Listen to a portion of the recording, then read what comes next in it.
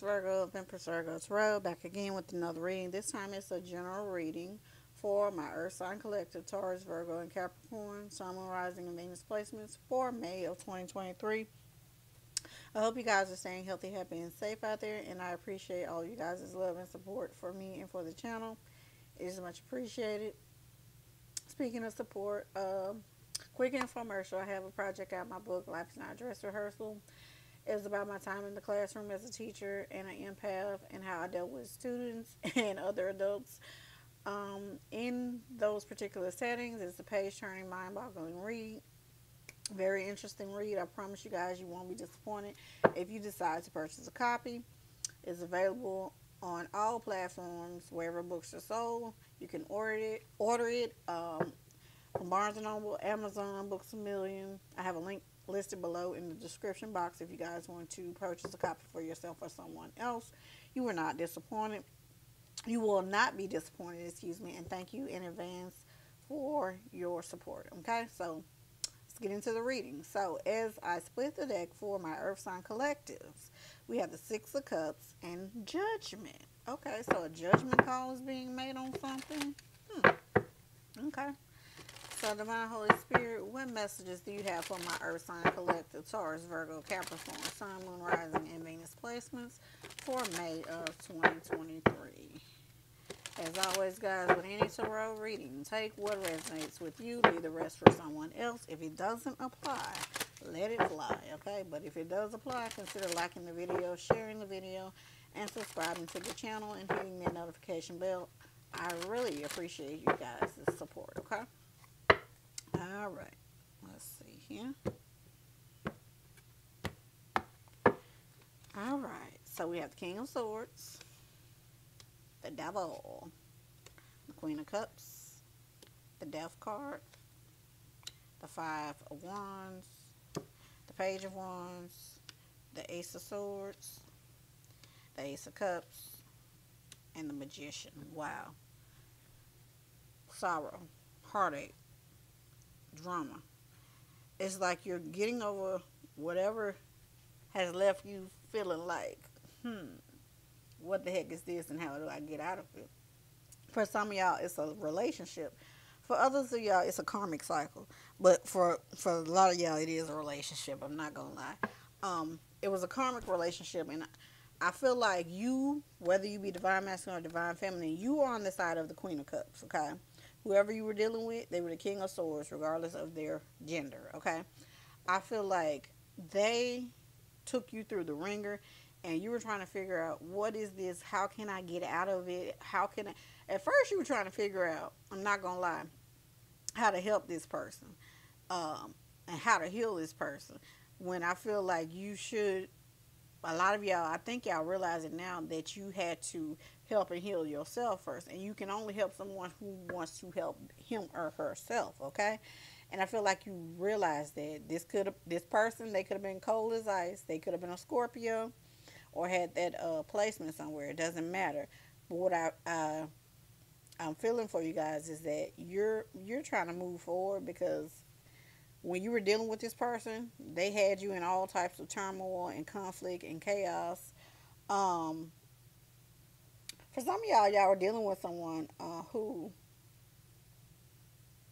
people were coming and telling you stuff about them, and you kind of sort of try to look the other way about it. If you look at the Page of Wands here, he's like very haughty and, I don't want to say stuck up, but nose up in the air, like they don't want to hear that.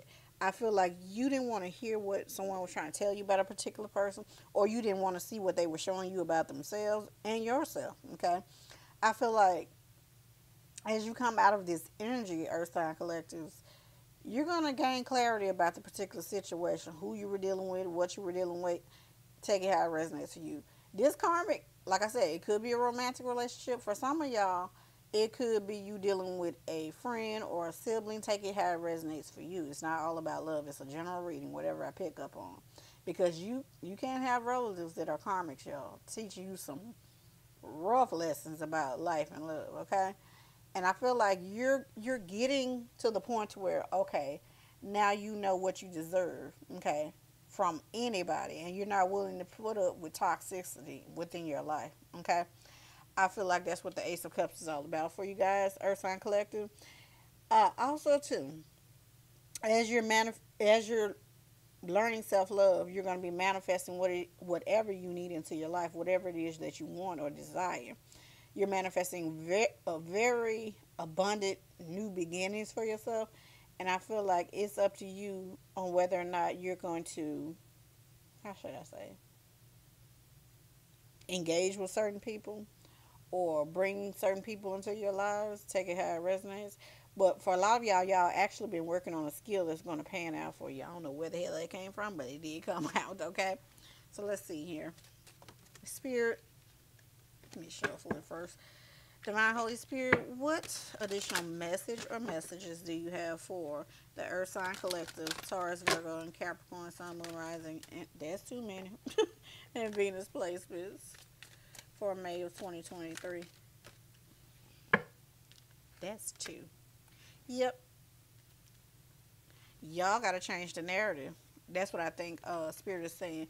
You're not a victim, okay? Regardless of what happened to you, it happened for you. I know that's hard for a lot of people to take. Rejection is God's protection. Whatever you're grieving, remember I told you 3 of Swords on the bottom?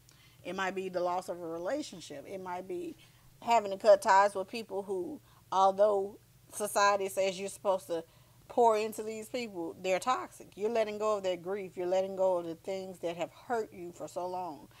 You're letting go of that victim mindset and mentality. You're taking whatever it is you learn, and you're spinning gold out of cotton. You're making the best out of things. You're being a true magician, okay? If you need to cut ties with something or someone that has caused you grief, rejection, or made you feel like a victim, then so be it. Cut ties with him, her, it, whatever, so that you can live the best life that you can live and manifest the things into your life that are of value to you. But a lot of you guys are coming out of a cycle of grief and sorrow and rejection and woe is me victimhood type stuff, and you're going to thrive in the near future. Okay, guys? Wow. Okay. You getting that new beginning. For some of y'all are literally in a number 1 year, meaning you're rebuilding your life over with after tower moments or multiple tower moments, and you're focusing on your mental health, your emotional health, and what it is you need to do for you to move yourself forward. Okay. If anybody don't like it, screw them. All right. So that's all I have for my Earth Sign Collectives, Taurus, Virgo, and Capricorn, Sun, Moon, Rising, and Venus placements. I hope you guys enjoyed your reading for May of 2023. If you did, give the video a thumbs up, share, subscribe, join our tribe, hit the notification bell, and I will see you beautiful people in the next video. Bye, guys.